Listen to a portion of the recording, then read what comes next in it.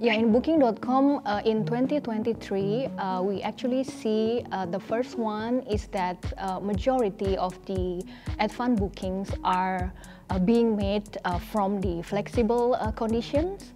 So it is really important for hotels to implementing both condition like flexible and also non-refundable, so that they can capture all the segment and they can increasing their booking and also conversion to their property. And then the second one, we noticed that 62% bookings or the travelers are more price conscious.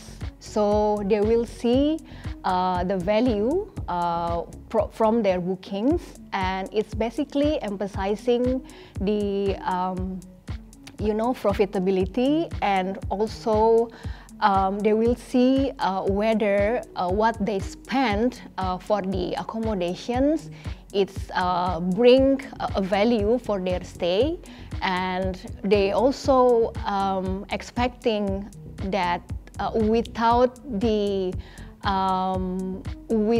reducing the quality of the services that they might get from this value.